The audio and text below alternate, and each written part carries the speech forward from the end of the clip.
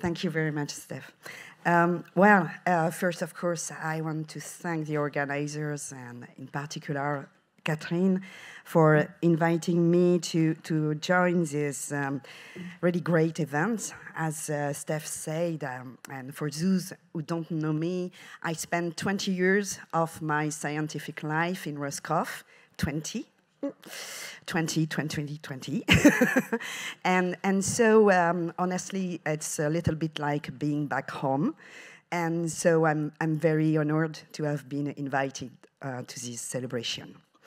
And as a tribute to SBR, of course, I'm going to present you and talk about a research topic dealing with marine introduced species and their interactions with the ocean sprawl. But for this tribute and this celebration, I choose to use only case studies from my research that were done in Roscoff and with all the people from Roscoff. A few words about the context. So, of course, marine construction have been existing for a very long time, and you have here two illustrations of two famous seaports, among the oldest one, at least for the Alexandria port, and on the right, Portus, the ancient harbor of Rome.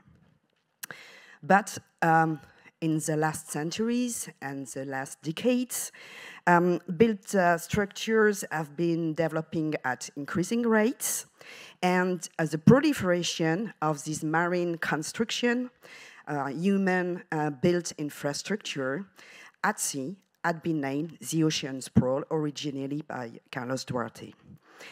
And in this ocean sprawl, in this proliferation of marine structure, harbors, ports, marinas are major contributors. They represent roughly 25% of all marine, of the impact of all marine construction. And this ocean sprawl is a major driver of marine biodiversity changes.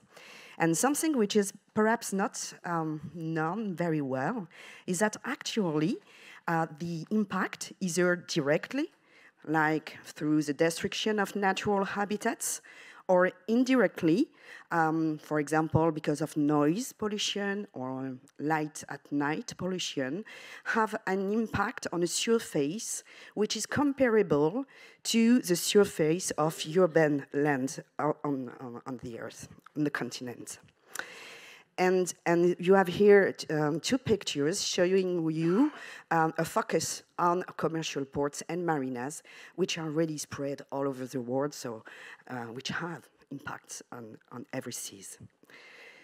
And so this ocean sprawl is a driver of biodiversity change, but there is also another one that I know quite well, because this is really the focus of my studies in Roscoff in particular, which is species introduction. And like for the marine construction, the rate of species introduction has been also increasing in recent past, and particularly through the 20th century. And you have here the total number of the marine species that have been introduced in European seas, which at the time of this assessment was roughly 1,400. Well, this is actually a little bit less, we know now. But anyway, it's a significant number of species that have been introduced, and these introductions are stemming from globalization of trade, commercial traffic, shipping, commercial shipping, and aquaculture in particular. But really ships, is the major vector of introduction at a global, regional, and local scale. And it concerns every kind of ships. Of course, for very long distance dispersal, the cargo, and we had a very nice example with the transmissible cancer that was presented yesterday by Nicola. But for this long-distance transport, military ships, research vessels also for a long time. And at more regional or local scale, other kind of ships can play a major role, ferries, but also leisure boating, which has been neglected for years. And actually, they are probably the most important vectors of spread of these introduced species. So, and yes, of course, all these ports and marinas are building a very dense network of human-driven dispersal at local, regional, and global scale. And you can see here this map showing the trajectories of every ships at a global scale. So, with this background, it becomes quite obvious that ports should be very important targets when you are interested in either monitoring non-native species in new areas, and also should be used as a playground for the study of marine biological invasions processes. And this is what I would like to illustrate with 3 questions.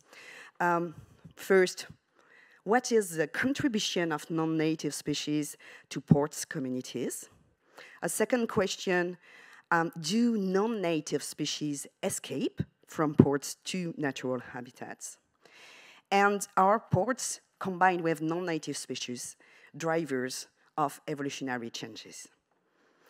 So let's start with the first question. What is the contribution of non-native species to ports communities? To answer this question, we first started in the framework of a fantastic Interreg project, which involved many people at the station, and which was called Marine Nexus 15 years ago.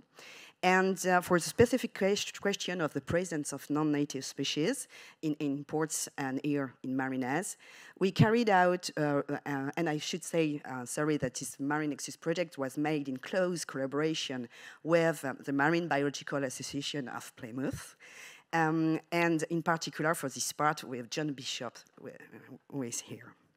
And so John learned me and learned the staff here how to carry rapid assessment surveys as part of this project. And we used this protocol to make a rapid assessment of the species present in marinas occurring on both sides of the Western English Channel. And as you can see in this graph, we recorded, and this is a black line, a substantial percentage of non-native species in all these places for sessile fauna. And it could reach up to 30% of the species for some taxonomic groups. We continue this, but the problem with the rapid assessment survey and more generally speaking with all the morphological based approach is the time and resources that are needed because you are examining specimens one by one, and we had to examine thousands of specimens, and also it requires quite a bit of taxonomic expertise, which is unfortunately declining.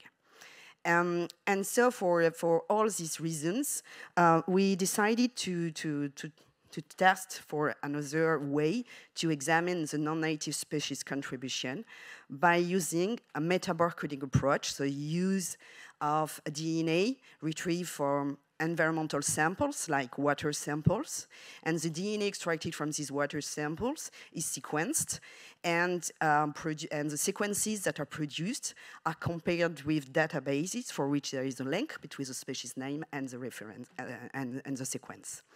And so we try to see, to evaluate the effectiveness of this approach for non-native species monitoring surveys. And so in parallel to this metabarcoding approach, we still used quadrat surveys. So the divers of the station were scrapping specimens under the floating pontoons, and then many people spent hours to sort every specimens that were scrapped, and we tried to provide a name in the field. And so we carried out this comparison between metabarcoding and quadrat surveys in all these marinas located around the coast of Brittany. And it was done as part of the PhD of Marjorie. We defended her thesis just before she and me left the station. And so the results, there are many results from this thesis, but just to show you, to continue on the same idea of the contribution of non-native species to port communities, you have here in these 4 panels a comparison between the result obtained with meta-barcoding on water samples and results from the quadrant survey, and you can see here the results for 1 quadrant, and it met 20 per port. And for 2 seasons, fall and spring, and in the 10 marinas that we were studying. And the pink color is for the non-native species. And it totally confirmed the observation we made 10 years before, and by both methods, that the contribution of non-native species is quite spectacular, it's substantial. And again, it was on sessile fauna and 4 classes of sessile animals. So, and as a side question, considering this number of introduced species, we were interested to know if this community finally was quite singular as compared to the wild. And so in the Bay of Morlaix, we compared what was in the port of Bluffscron with natural sites in the bay. And as you can see, and again, it's with the quadrat surveys and with the meta-barcoding, we had a very clear distinction between the marina and the sites which were in natural habitats. So it was quite clear from that result that the port community is singular. So regarding this first question, yes, harbors are clearly introduction spots, but not only introduction spots, the species are still remain there, and so finally they display singular communities. And as a side result, and meta-barcoding seems to be quite effective for monitoring non-native species.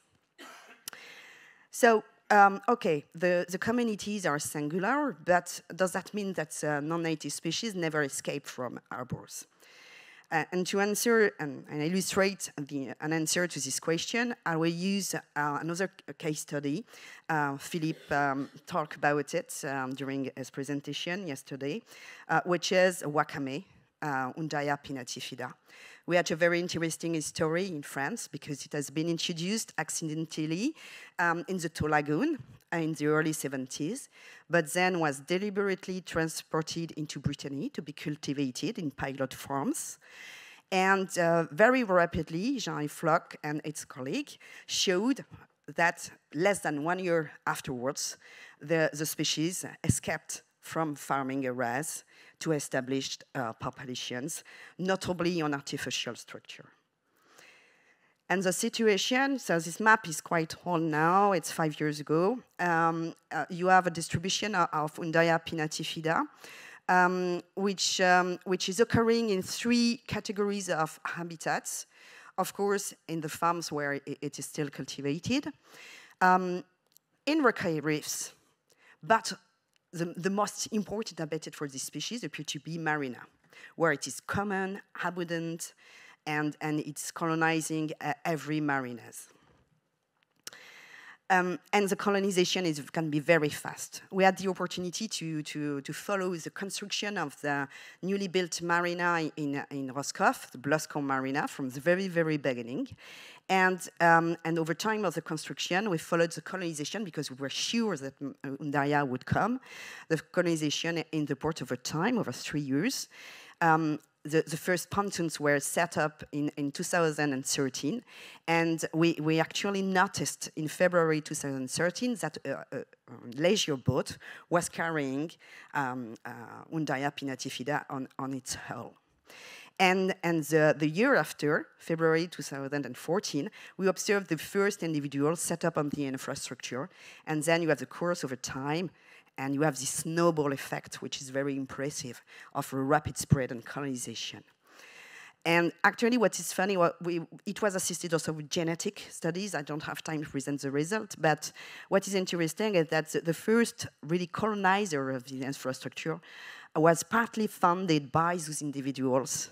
The parents were the individuals on this ship. So considering all these different remarks, And the fact that Undaria can be really dispersed on ship hulls, either when it's visible, the macroscopic stage, the sporophyte, but also at the microscopic stage, the gametophyte, for example, in the ROPS. We were interested to know to which extent marinas contribute now to the population established in the wild, because we did survey in parallel, and most often the colonization first arrived apparently in marina and then after in the reefs. But we wanted to be sure in the relationship between these two habitats, and so we carried out, as part of the IDEALC project, which was coordinated by Philippe Potin, and Philippe presented you this project, a study where we sample pairs of trios of marina and natural habitat populations. Plus, for 2 days, we had farms. And we did a genotyping procedure based on the analysis of 10,000 SNPs derived from rat sequencing. And to summarize the result, the first is summarized on this graph, which is showing the genetic background which is shared or similar or dissimilar between the population.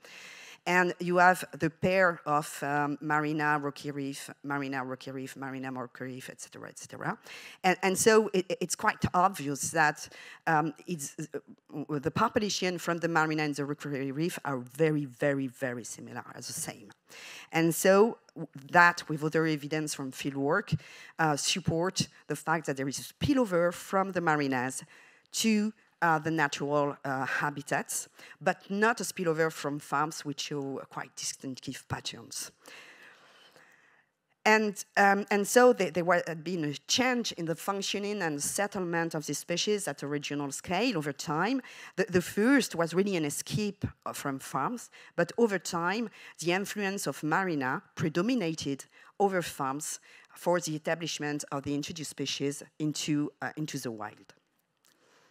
The second observation from this data set is that there is a kind of mosaic genetic structure at the regional level. And in particular, we have genetic similarity between among very different locations, which are much higher than the natural dispersal ability of the species, which is very poor. And these yes, be patient. Thank you. No, this one first. And this highlights the fact that there are long dispersal events, and so most likely with leisure boating. And these long dispersal events with leisure boating is not specific to Undaria. It has been shown in other species, particularly which can be also native or cosmopolitan species, like the native species Cyona intestinalis, or the colonial tunicates Botulinus schurteri, which shows exactly the same kind of pattern. And so the dispersal by leisure boating is something very important, which creates this mosaic genetic structure, and particularly that helps to provide connectivity shortcuts for short dispersals. And so for this question, of course, you remember the singularity I showed between marina and natural habitats. Port communities are singular, but some non-native species can escape sometimes.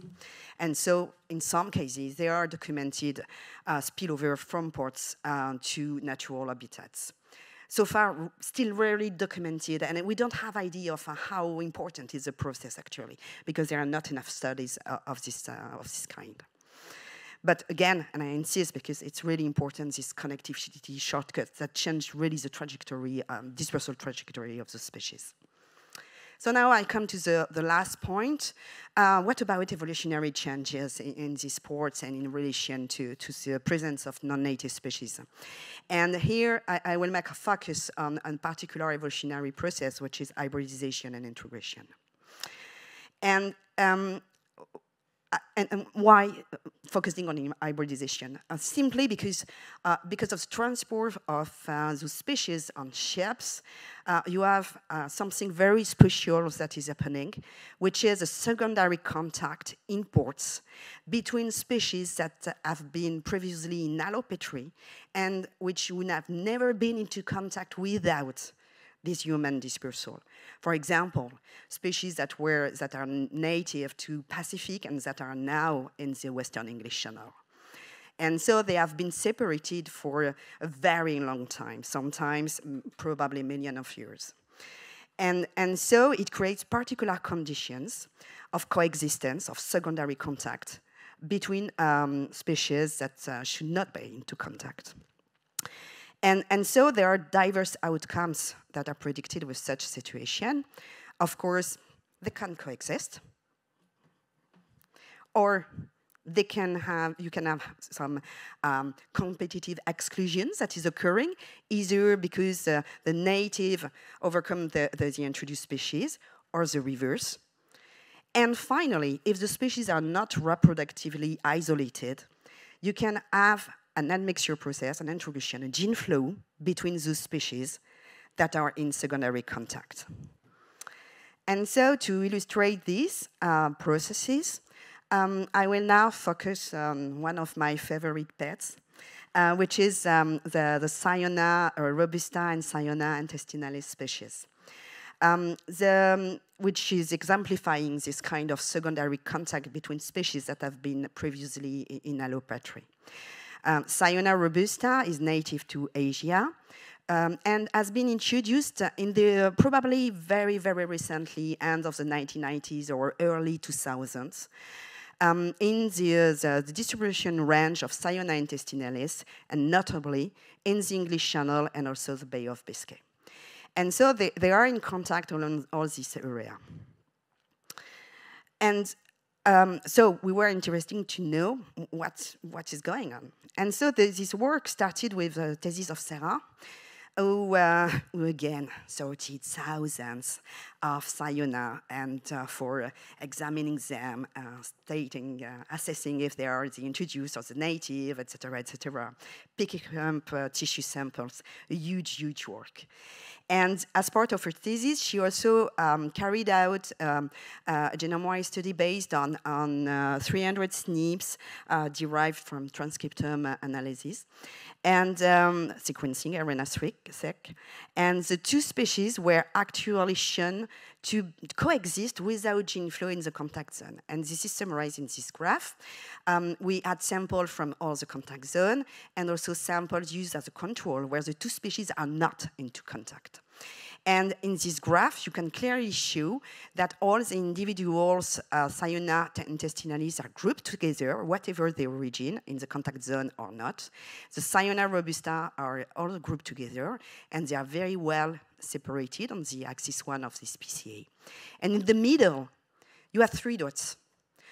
2 are first-generation hybrids that were experimentally produced here in Roscoff, crossing them because they are actually interfertile in lab. And you have a single blue dot, which is one individual with a maternal lineage of Sayona intestinalis, but with an intermediate position, and thus a first-generation hybrid. So what was observed is that, of course, there is one, but there is one over hundreds of other individuals.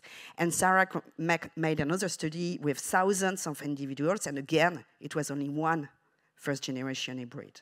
And none intermediate ones, so no backrows, no second-generation hybrid. So at this stage, our conclusion, and we were really sure about that conclusion, was, well, they are coexisting. At least now, perhaps one will exclude the other in the future, but they are coexisting and nothing is happening. Well, sometimes we are wrong.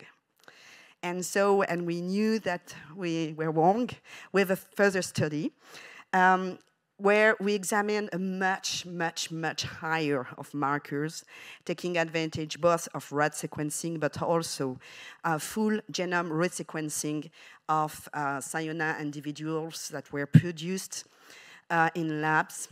And thanks to that, we had very different perspective. And the work was done by Alan. I know that Alan will come here soon, so it's good. And Alan Lemont and Christelle Fries. And so both the two studies highlight a number of results. Of course, globally, it's the same.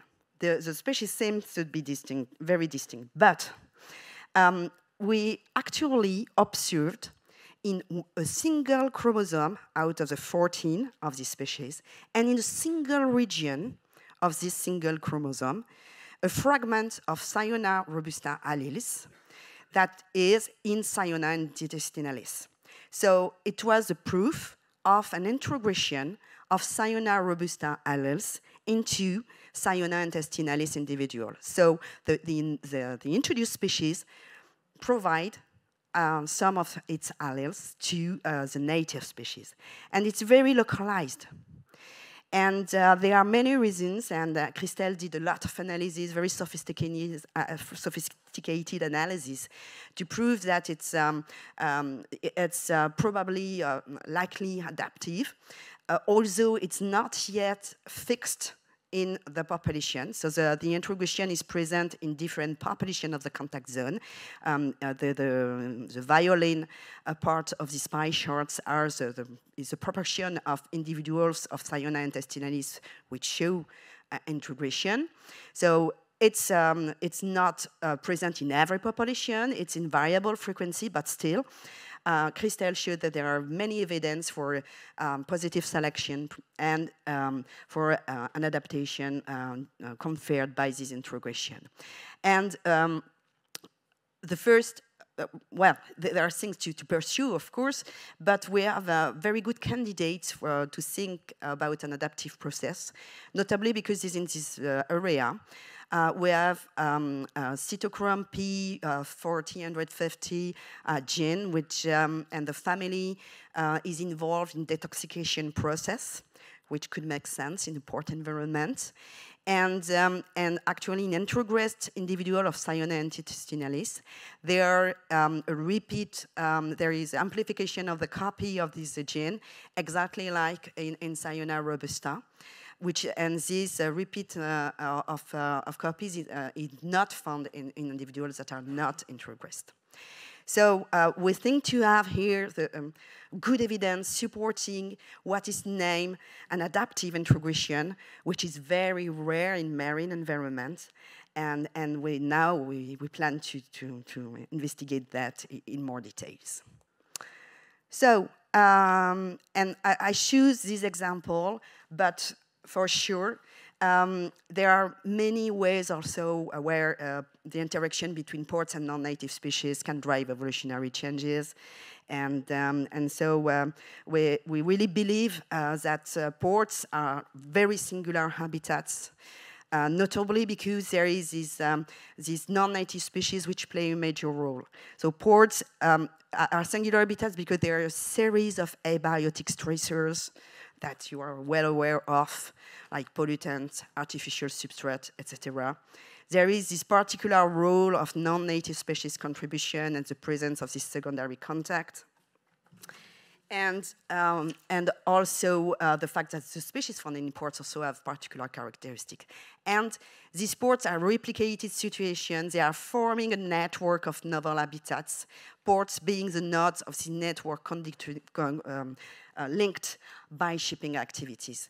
And all this set of conditions create perfect conditions for a series of evolutionary outcomes. Adaptive process, these short connectivity shortcuts, these integration processes, etc.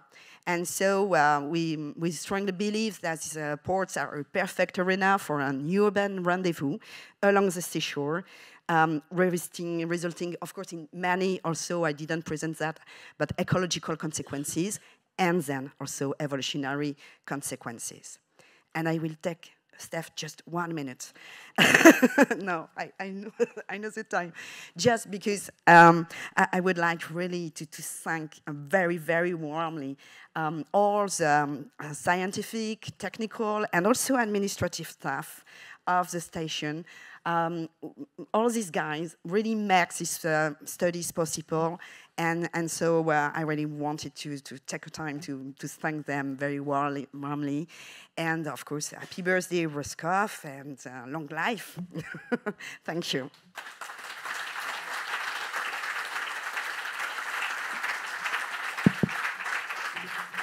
Thank you, Frédéric. We have time for 1 or 2 questions. It's a birthday party, so we have time.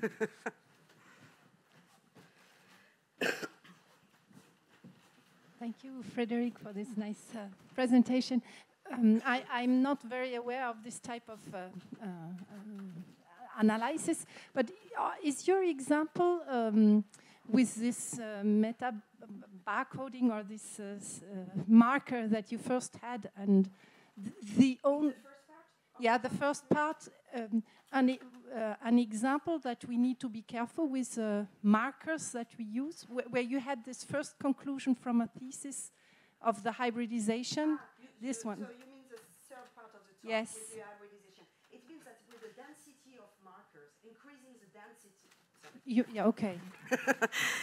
It means that in the first study we used 300 SNPs that were designed a little bit everywhere from the genome, but actually as the integration, what is left from the hybridization between these 2 species is very localized. Yes. Very, very localized. It's only by increasing the marker density that we could see it. See it. But does this mean, I mean, is this the only type of hybridization that it will be very localized? No. It can be any case. I did not have the time, but for Nicolas and his former PhD student, Alexis, for example, studied a very interesting case study which with Mytilus species and an introduction of Mytilus galloprovincialis, the Mediterranean lineage, into the big ports of the English Channel, North Sea, etc.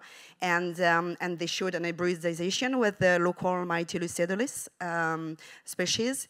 And in that case, it's a very different outcomes. So in that case, it's an homogeneous admixture between the 2 lineages. And if I say something wrong, Nicolas, help. and it's something very, very homogeneous. And in that case, even with less, little number of markers, you can detect it. Is it something very short? Could it be an horizontal transfer from viruses? No, it's too large. No, the sequence, the fragment is really Sayona robusta, so there is a perfect identity. Okay. But it's a long fragment, that's why not cut. It's a long fragment. So thank you, Fred. I think it's time for. Thank you.